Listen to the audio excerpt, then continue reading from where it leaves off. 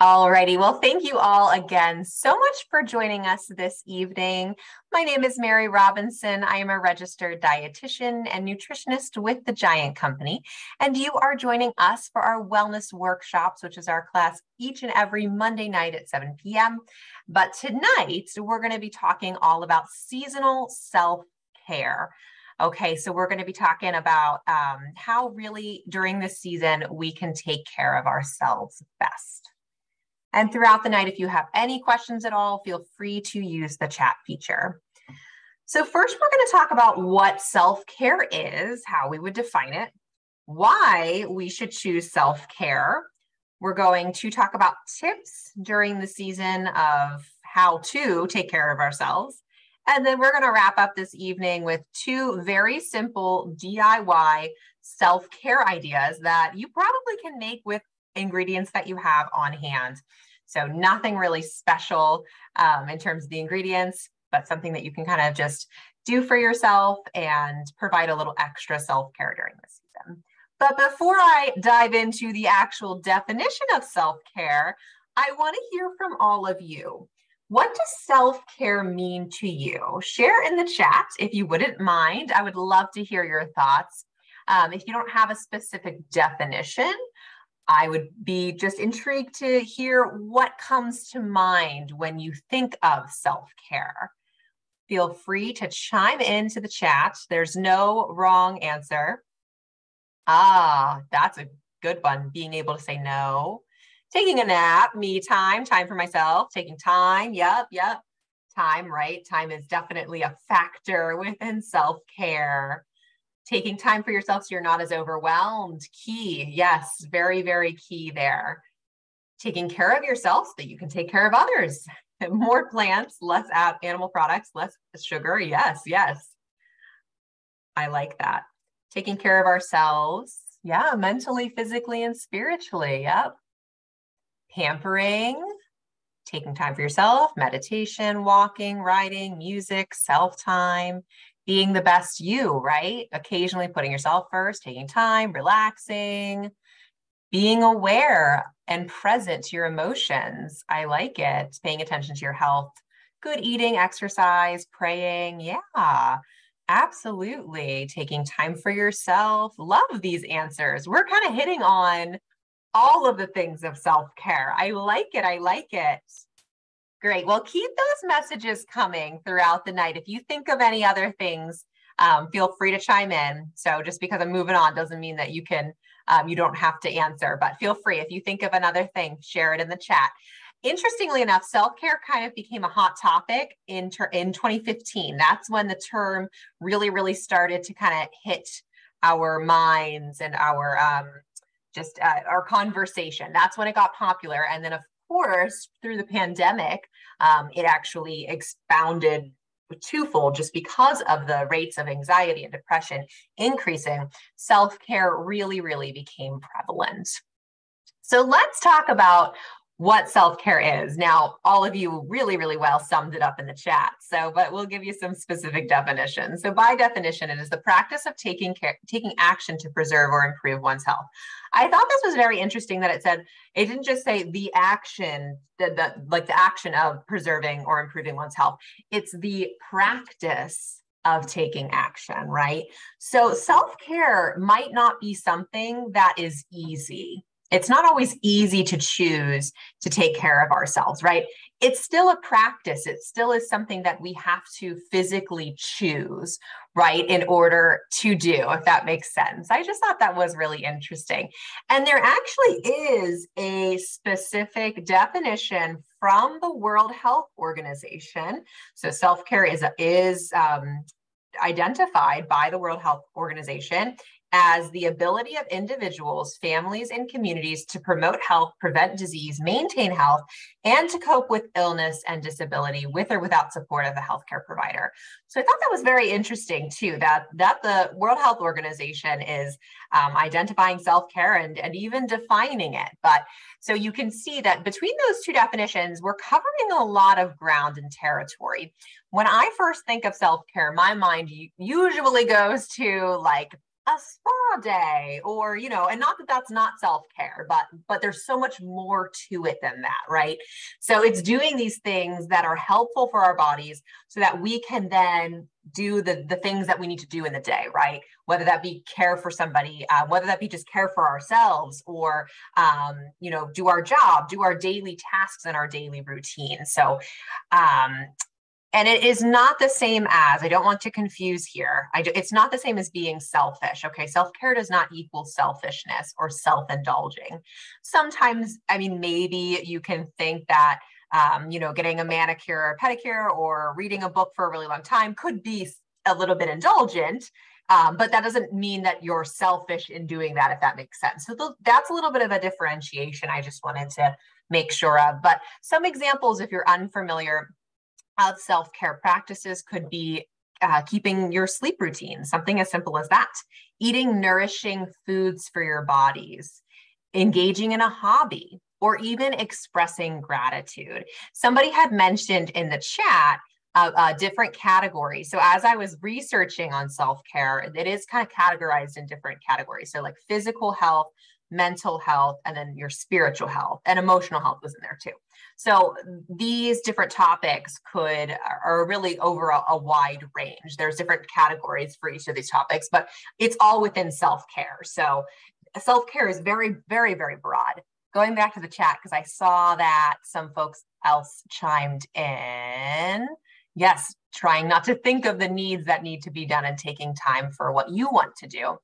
Consistency, putting into your daily routine. Yeah. And sometimes being selfish is not always a bad thing, right? It is important to take a little bit of time for yourself, right? And helping ourselves as we're being the best person that we can be. So the importance of self-care. So really, in this season of giving, in the holiday season, you can really give the gift of self-care to yourself. And I would encourage you to do that in whatever way that looks like for you. But by taking care of ourselves, it allows us to operate at our best. When our tanks are full, let's just use the car, the stereotypical car analogy, right? We put gas in our tanks, right? So when our gas tank is full, we're going to be able to go to the places that we need to go. But if our gas tank is empty, we're not going to be able to do the things that we need to do, right? So make sure that you're doing things that give you life, that are enjoyable to you, and whatever that looks like. Research does show and support the benefits of self-care on health and outcomes and stress management. So it might not be able to specifically prevent any chronic diseases, but it certainly can support positive health outcomes, as well as supporting essentially like reducing your risk for certain chronic diseases, reducing your stress. There's a lot of different positive health outcomes that can come from self-care specifically. So a couple tips for self-care, specifically seasonal self-care. Number one, know and respect your limits. Somebody chimed in the chat about saying no, being able to say no, right? So in the time of holidays, there's a lot of things asked of a lot of different people, right? So we have to be able to know and respect your limits. And so not only do we have to identify what our personal limits are, but also we have to respect them by actually, saying no, it's completely fine, or not going to every single obligation. There's just a lot of things that can really add up, and it's completely okay to put boundaries, know your limits, and respect those. Set reasonable expectations. This can go for yourself, this can go for your family, but think about what you want your holiday season to look like, and then set those reasonable expectations to match that. Again, you don't have to please everyone. That's where it can get a little bit challenging if we're trying to please everyone, right? We have to set those reasonable expectations. Next, decorate for comfort. So with the holiday season, right, there's a lot of decorations, physical decorations in your house or in your home, but I would encourage you to do it out of a mindset of what you want to do and what is comfortable for you, rather than I need to do this for X, Y, and Z, or, I have to have the most lit house on the street, or I have to use these colors to decorate with. There's no rules in decorating, especially your own personal space. So I would definitely encourage you to try to brush off the notions and those expectations and do it to what you would like. Care for your body, of course, and going back to physical needs, emotional needs, mental needs, spiritual needs. From a nutrition standpoint, right, we really want to nourish our body and choose those whole nutrient dense foods. So all foods fit in moderation and variety, but of course there are different foods that are going to provide our bodies with different nutrients and support our bodies in different ways. So make sure that you're taking the priority to care for your body through this season. Stay present in the moment. I hear a term or a saying that comes back to my mind is the best gift that you can give to yourself is being present, or the best present you can give to yourself is living in the present, right? So staying present in those moments, not worrying about, I'm going to see so-and-so, or they're going to bring up this one situation, right? When you can really stay present, you're not going to be taken away from those situations. You're not going to miss out on those situations. So try to remain present as much as you can. And then just a couple more here, practicing gratitude. So maybe that's in a journal, maybe that's just in your mind. That can be a really great practice to start as well if you have not already. So let's talk about where to start, right? I gave you a lot of ideas, but this can be overwhelming, right? You might be sitting here saying, you know what, all of that sounds great, but I am short on time, especially in the holiday season, and I don't know where to start, right? So this all sounds well and good, but I can't do this. So here's some ideas just to get you started. Start small, okay?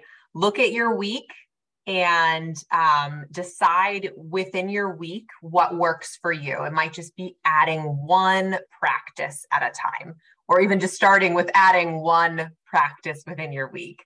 So, and also check in with yourself. So if you're trying to decide what do I need to even start, check in with yourself. Ask yourself, what do I need to feel nourished? Is it, enjoying some time outdoors? Is it, I don't know, having some time to yourself in the evenings? Is it maybe doing some sort of like physical something, whether that be hygienically, painting your nails, using a sugar scrub on your hands? There's a lot of different options out there. So think about what would help you to feel nourished and then go from there. So then practically speaking, pick one practice to incorporate in the week and then add more when you feel ready, okay? So you don't have to do all of the things that I've been mentioning, but just pick one, start there. It can be something super simple, but I would just encourage you because this really is going to give back to yourself. So how will you add self-care this season? I would love to hear some of your ideas in the chat. Feel free to share them in the chat at this time. And as you're thinking and as you're gathering your thoughts on everything we talked about, we are going to transition to make two really simple DIY recipes that you can use. Maybe you need more ideas. Here's two more coming at you right here. But yes, feel free to share in the chat how you will incorporate self-care this season. Who knows? By sharing in the chat, you might give somebody else an idea.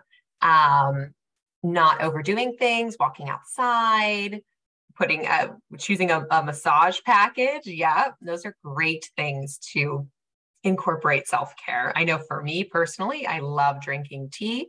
So trying to incorporate that a little bit more. I have so much tea and I love it. I really enjoy it. But sometimes I just don't want to take the time, right? The time to simply brew a cup of tea, which doesn't even take long. I did actually make myself some tea tonight and I'm really enjoying it. So something just as simple as that. Yes. Being more simple this holiday season. Love that. Deep breathing, going outdoors, going to bed at a reasonable hour. Absolutely. Something as simple as that. Drinking more water. Enjoying tea and an advent calendar. Very fun ideas. Okay. So keep those ideas coming because we're going to move on to our demo and I can multitask. So let's go ahead and talk through these really simple DIY self-care at home ideas. So the first one's a gingerbread scrub, sugar scrub. I'm very excited about this one. So very simple ingredients, as you can see, but it is going to have that gingerbread scent of the season. I love gingerbread, one of my absolute favorites. And as you can see, very simple ingredients. So we'll get into this in a moment. And then the final one is a yogurt face mask. I've made these before. They're very successful. I like them. They're very nourishing to your skin. There's a lot of properties found in yogurt and honey that can be beneficial for our skin, very moisturizing. So in two very, very simple ingredients. Okay, I'm going to go ahead and stop sharing. Again, keep those ideas for how you're going to incorporate self-care coming in the chat. Let me go ahead and actually just check the chat before I turn my camera down. Oh, coffee, yes. Writing in your journal and saying no. Yes, great, awesome. Well, keep those ideas coming. Let's go ahead and dive into this. Again, very, very easy ingredients, but I want to start with the gingerbread. So first ingredient that I have here, let me go ahead and turn down my screen. Yes, I'm excited about this scrub too. We're going to see how it turns out. So I've got some coconut oil. We've got a 1/4 cup of coconut oil that I went ahead and melted just prior to the class, just to get it melted. So that's what you're going to see in my bowl there. Just a 1/4 cup of coconut oil. And then I'm using some brown sugar. You can also use coconut sugar if you'd like. I'm going to use about a cup here, but oops. Let me start with my 1/4 cup. This is a small bag, so I think a 1/4 cup is going to be a little bit easier to at least reach. So, and the sugar really is just going to give us a texture.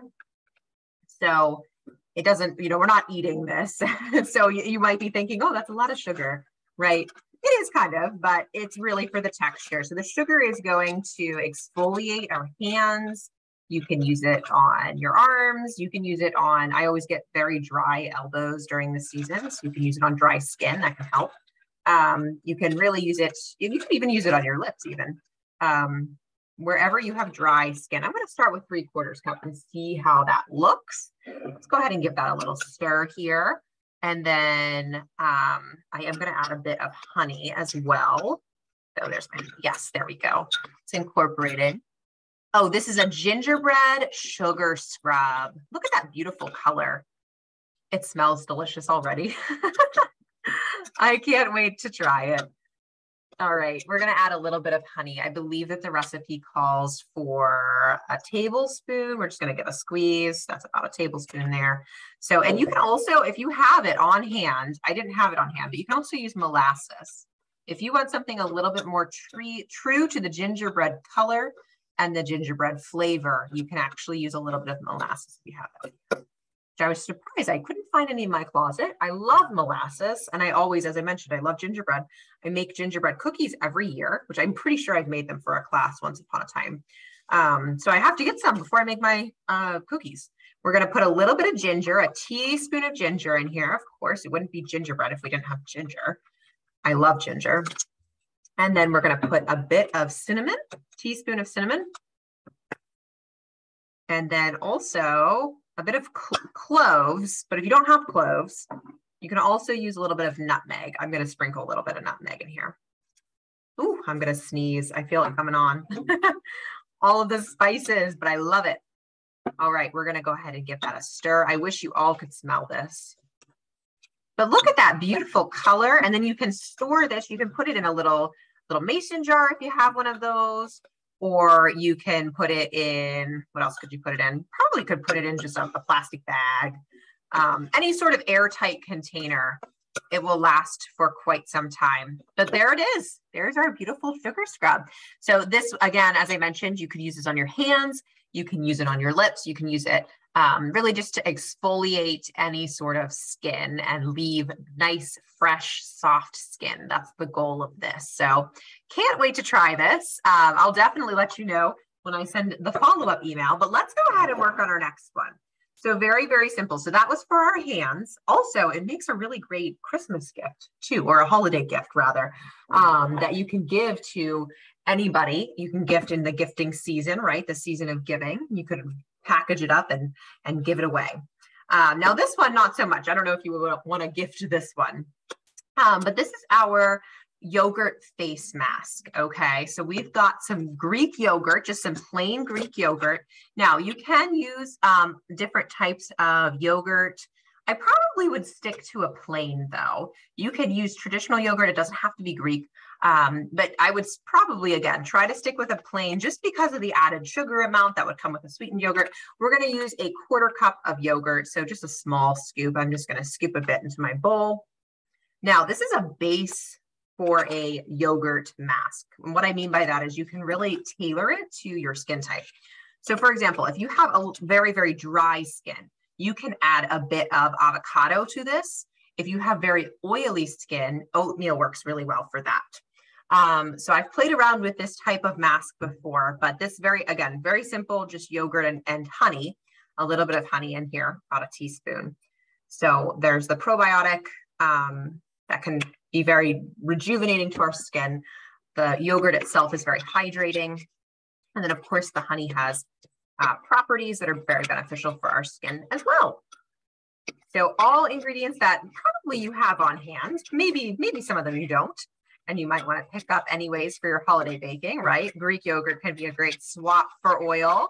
So if you're making anything with oil, you can use your Greek yogurt in place of that. But that's all that there is to it, to this mask. And as I mentioned, you can add a couple other variations in terms of adding some avocado. You can add oatmeal. You can add mashed bananas, another very common one. If you want it to be a little bit more, I hate to say the word abrasive, but more of like a peel in a sense. There's a lot of masks that use egg whites. Egg whites can be very beneficial for tightening your skin and also for removing any sort of like oil or even blackhead removal. I've seen that. So that might be something to stir in as well. Good. Let me finish this up, and I see some good questions in the chat there. But that's all that there is to it.